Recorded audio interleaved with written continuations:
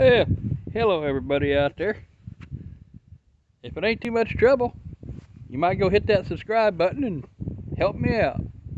Because honestly, I'm not trying to be some big hero, but I could use the dollars if YouTube would pay them. Anyway, one tip. When you're going to park your pickup truck, you shut the lights off so you don't have a dead battery. And tell your dog to stay put. Stay put in there, Hank. Now, you better sit. Good boy.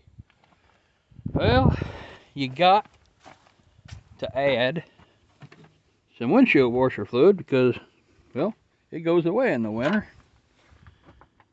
Yeah, you got to cut that out of there. I tried to jam my knuckle through it, but I about broke my knuckle.